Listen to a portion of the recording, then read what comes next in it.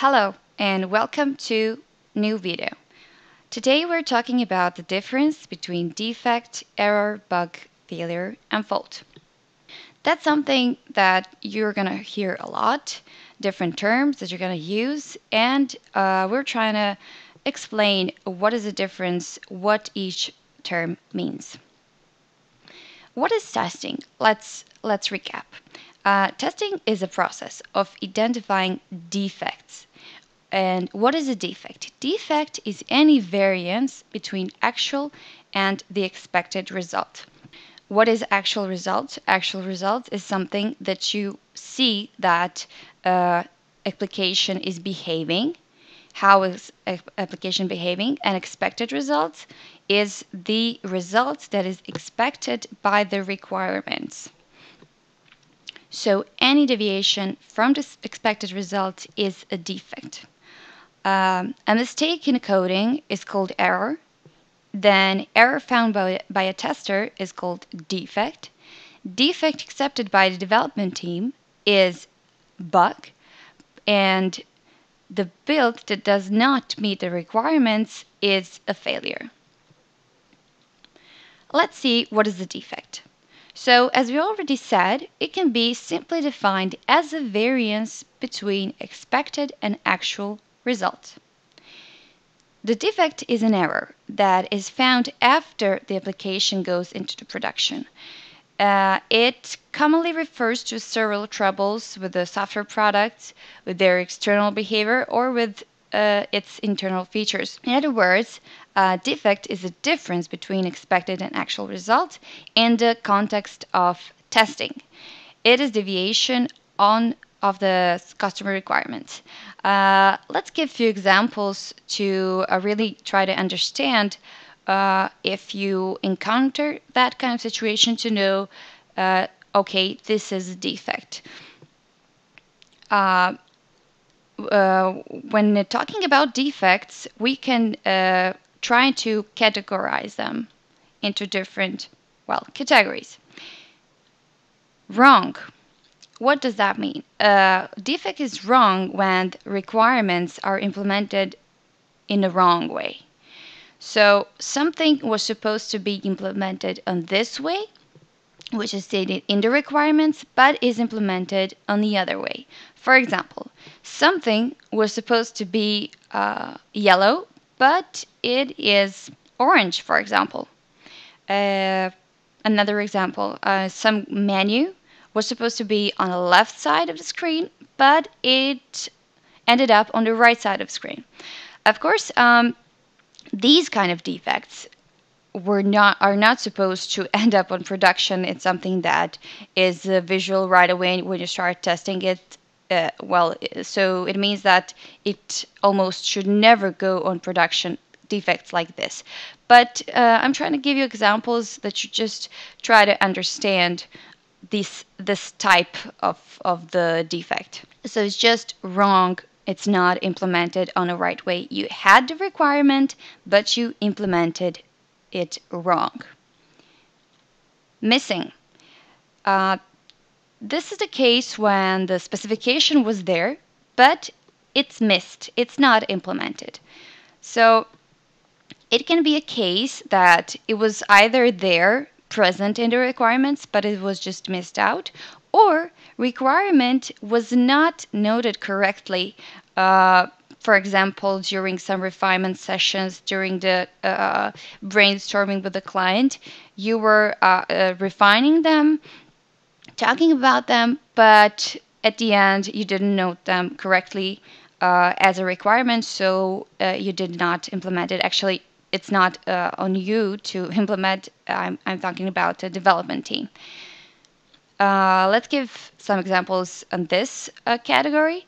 So, for example, on the design of the application, there is a user profile page, and there is a user profile image, and maybe next to it there is an icon, but the development team implemented that user profile page and the user profile image, but the icon is missing.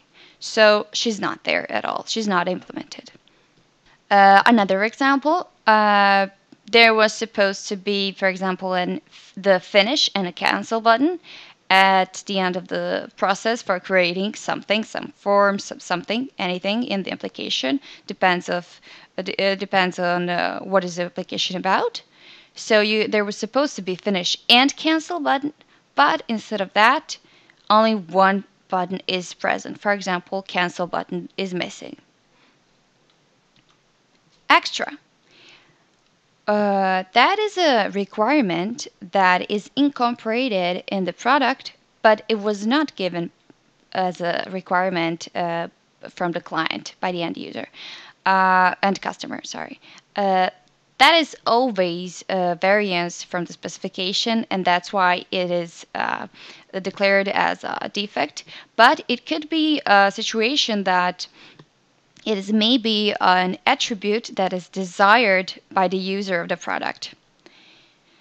Let's give examples. For example, there is a web application, and by design on the pages, on one of the pages, there was no footer, but it was on all other pages. And then the developer decided to insert it on that page also, because it is useful for the user to have that kind of navigation through the web page.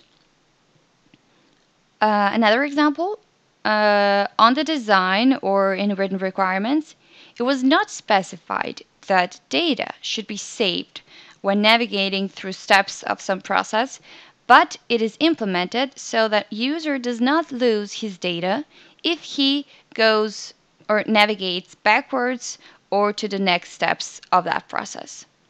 But the development team implemented it, and that's something that is not stated in the requirements, but it is developed and it gives a better user experience. You can imagine when you're trying to fill out some form or navigating through, I don't know, for example, 5 steps, and you fill in all your data and you go back or you go back or forward and all your data is lost. That would be a really poor experience. And maybe details like that sometimes are not even discussed or noted, and that's the time when developers implement the things that are not specified but are really, really useful for the end user. For example, maybe when there's a time when in some fields you're supposed to input some long word, but the size of a field is not that big, so it can fit in.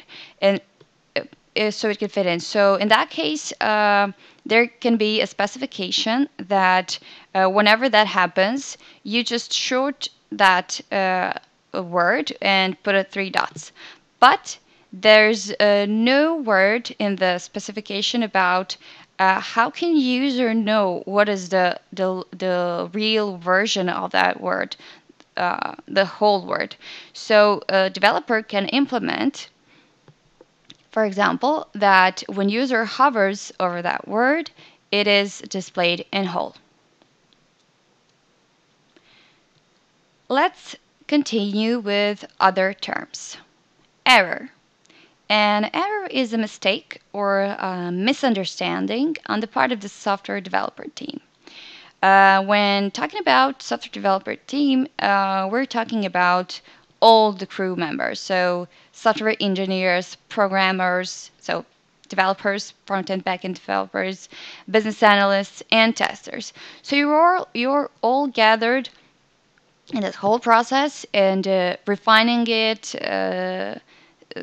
gathering all requirements, but some of you, or maybe all of you, did not really understand the requirement as it was supposed to be, as the client wanted it to be. For example, a developer may misunderstood a design notation, or a programmer might type a variable name incorrectly, and that all leads to an error. For example, in the application, a save button was supposed to save the work, whatever that work is, and navigate user to the main page. But instead of that, it just saved the work. So it wasn't maybe clear enough, or it wasn't understood that it was supposed to do that additional action after the work is saved. So it was implemented incorrectly. A bug. Bug is a term that you will hear the most. That's something that testers are using. And at the end of the road, everybody's using that term in the team.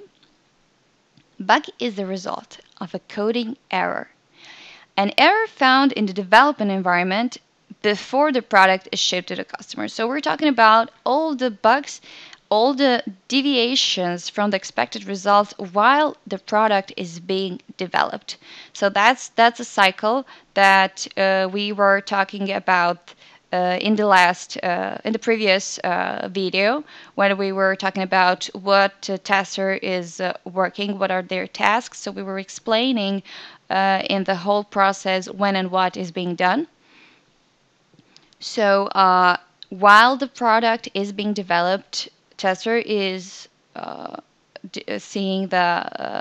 comparing the expected and the actual result, and he's declaring those deviations as a bug. So that's an error that causes a program to work poorly, so to have a bad user experience, to produce incorrect results, or to crash. Application can crash. And here we can give following examples. Some field does not reject the type of data that it should reject. For example, date of birth, some field date of birth, accepts plain text. We all know that date of birth should only accept date formats, nothing else. Another example, link does not work. So it can be that link does not lead to any page, or it works like a link in order to navigate user to some page, but it navigates him to the wrong page. Another example, some button is not disabled or enabled in a case when it should be disabled and enabled. It's a common case that while navigating through some wizard, that until some data is filled in or some other requirements, some button is disabled. Another example about when we're talking about functionalities, the base functionalities like delete functionality is not actually deleting the stuff you're trying to delete. Those are all bugs. So anything that is a deviation from the expected result and that is found during the development process, so before it goes to the production, it is called a bug. Failure. Failure is the inability of a software system or a component of the software system to perform its required functions within specified performance requirements. So when the defect reaches the end customer, it is called a failure. So it is something that is wrong, that is not working correct, and it's already in production. While doing development, failures are usually observed by testers. Let's give some examples. On the mobile application, you're trying to submit something and it shows the loader, it's loading forever and ever, and eventually it times out and your work does not get saved. For example, on some web application. Some web application gets more users on production than it was supposed to. That differs from the estimation of the number of users. And then it comes to a point when it cannot support that lot of users. So the users get the poor experience while using it. Application is slow, application is crashing, and etc. And the last one that we're going to cover is fault. Fault is an incorrect step or process or data definition in the computer program that causes the program to perform in an unintended or unanticipated manner. A fault is introduced into the software as a result of an error. So it's any kind of anomaly in the software that may cause so it behaves incorrectly and not according to the specification. So we reached the end of the list of these terms. The very important thing is to note that software industry did not really still agree on the definitions for all the above terms. So maybe when you start work tomorrow and use some of these terms, it may not be understood the way you understand them. But the important thing, the bottom line of finding a defects is actually really just to find them and to find them as early as possible so they can be fixed as early as possible so it would cost less. So that's really the bottom line, and it's useful for you to know these different terms so you would know what are they about when someone mentions them.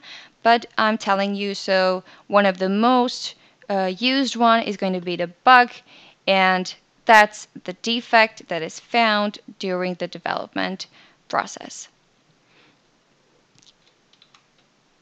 Thank you for watching. I hope you enjoyed. If you like, share and subscribe, and see you soon in the next video. Goodbye.